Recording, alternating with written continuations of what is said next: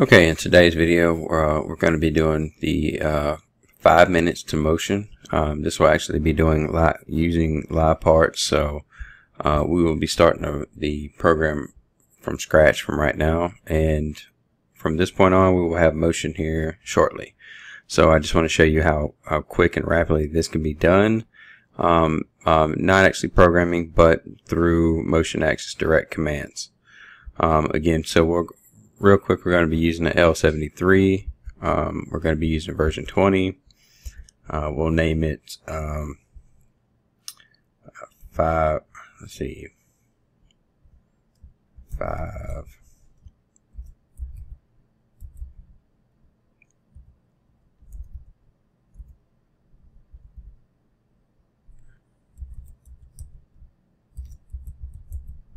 We'll just call it 5-minute motion. And that way we get what we got.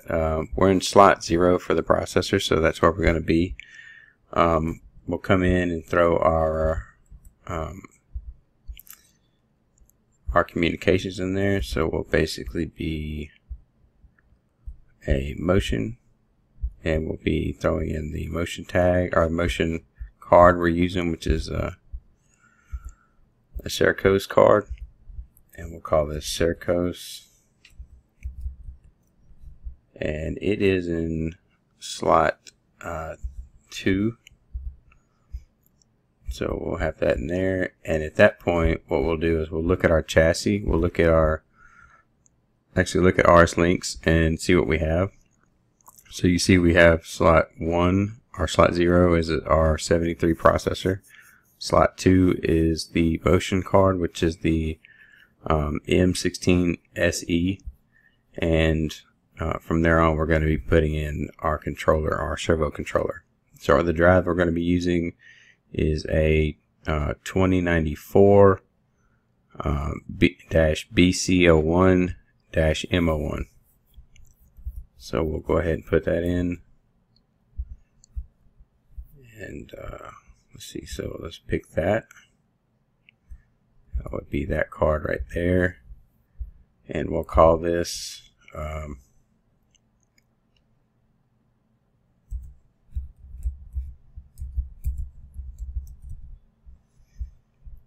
motion controller, and its node is node 10. Okay, so we'll put that in there. Then we'll come in and we'll make a group, a motion group, and we'll call this axis group, or let's just call it motion group. So we'll call it motion group. Under the motion group, we want to put in a new axis. It's going to be a axis servo drive, and then we'll call this axis 1 and put it in. So at this point we want to link the two together. So when we link the axis 1 together to the module, click on the module and click associated axis. At this point you drop down to node 10 and then put in axis 1, and then they are linked together. This does not mean we're done. What we need to do on axis 1 is open up the properties and put in the motor, the drive we're going to be using. In the case we're going to be using, I'll go ahead and pull up the drive motor. It is a B1520U. So we'll go to MPL B1520U right here. And this should do it.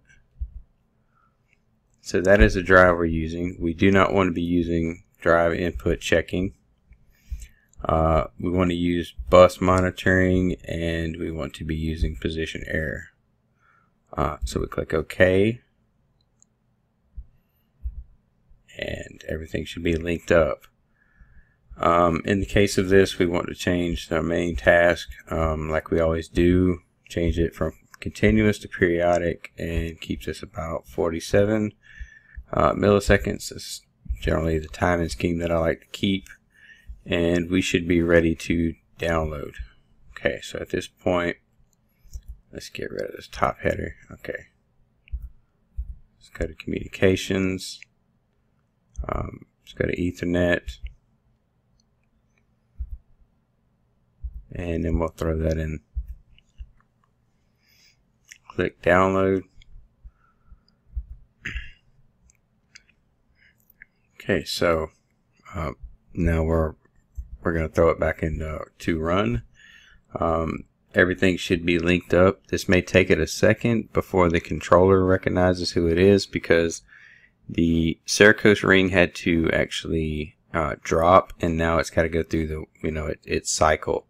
So it's gonna, the drive itself, the servo drive, the Kinetix 6000 drive we're using, has to go 1, 2, 3, and 4. So it has to recognize where it's at. Now, as far as the motion, we should not have a fault on the motion, but we can easily tell that.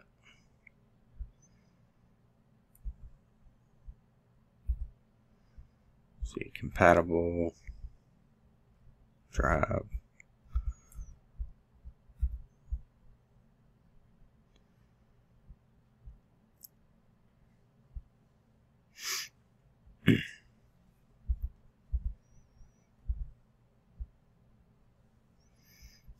State is unconnected. Refresh.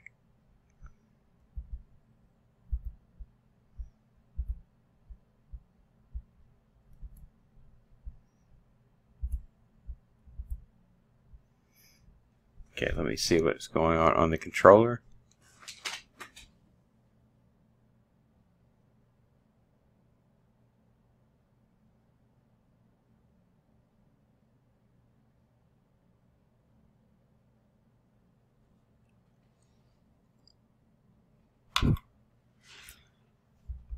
Okay, so it's going 1, 2, 3. We may have the wrong motor inside here. Let's do this. I may have picked the wrong motor. Let's go back and pick the,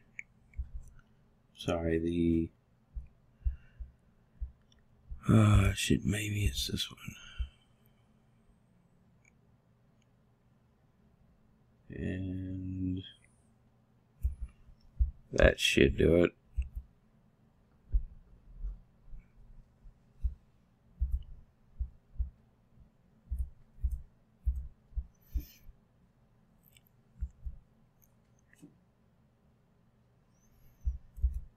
Okay, let's let's see if that worked. And let's see what the state.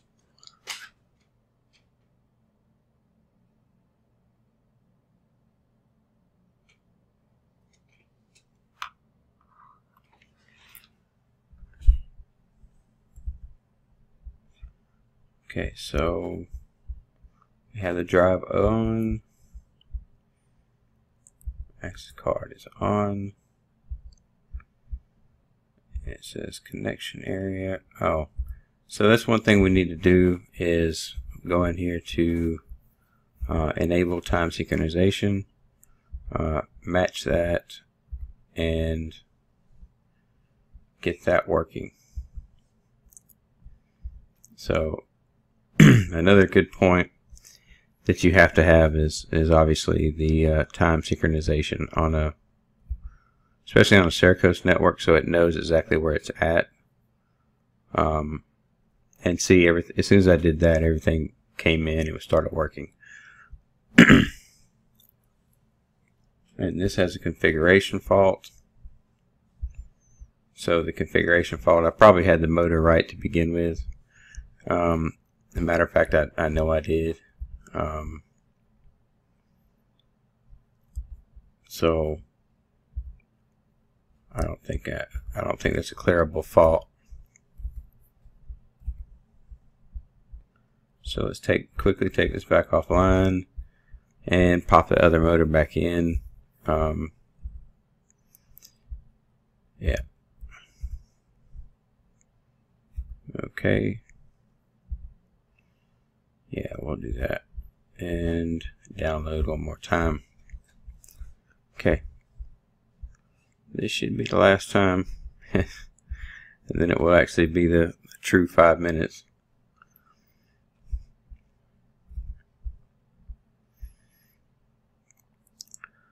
Okay.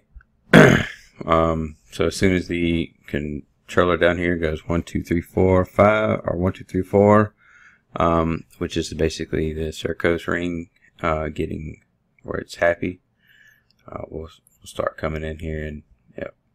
So now we're able to, with absolutely no programming whatsoever, we're able to come in and go to motion direct commands.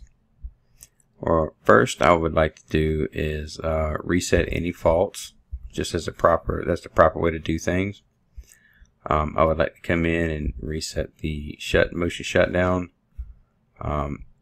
faults again, and then go to the motion axis on. So that's basically cutting the motion axis on. We'll go to a jog and throw in a speed for that jog, and we actually have motion.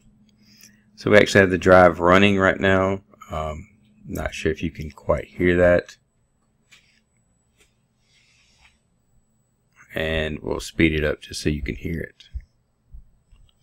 So we'll take it to 20. And you can actually hear that now. We'll do a stop real quick. We'll do a controlled stop. Okay, so now what we'll do is come in and do a position move of, let's say, 200, and then the speed will be 25. And this is going to be an incremental move, so it's going to basically move to the position of 20, and then it's going to run the speed of 25.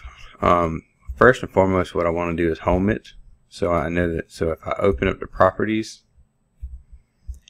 right here, you would see that the actual position right here is 0, and we'll throw in our, I'll actually pull this up, and we'll throw in our incremental move again, and we'll go ahead and do that.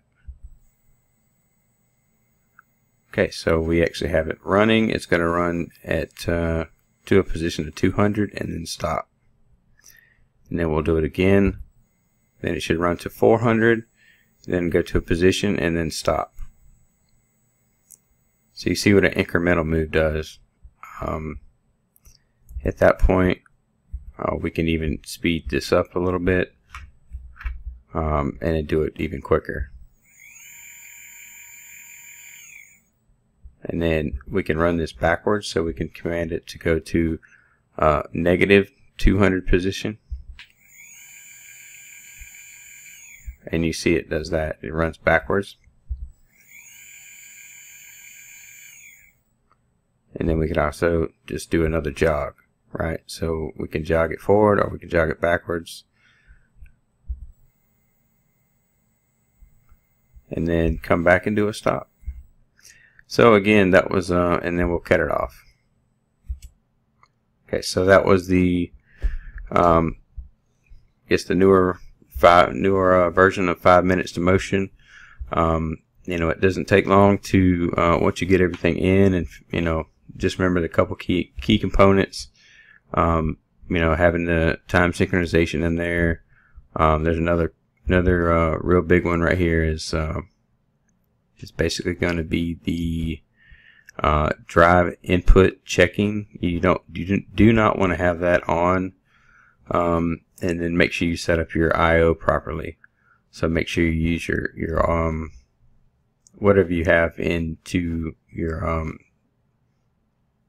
you know, your RS links. It's probably the best way to go about it. So again, hopefully that was helpful. You know, we can do a lot more with this stuff. I just want to kind of show it that it's possible to start a program and have motion and fully tested in that short amount of time. So hopefully that was helpful and shows you, you know, opened your eyes on a couple things, and what you can and can't do. And now at this point, we're able to start programming and kind of go along with, do a couple things and actually do standard programming. So again, if you'd like to see more of this, or if you have a comment about this video, or maybe something else you'd like to see, please leave it in the comment section below, and let me know what you think. And hit the like button if you like it, and share. That was greatly appreciated. Trying to reach out and help as many people as we can. So just a little small stuff like this is it seems to help out.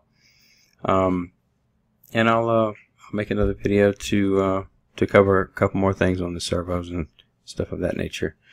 And I will be coming out with a class, Motion Mastery, probably in probably in a month or two.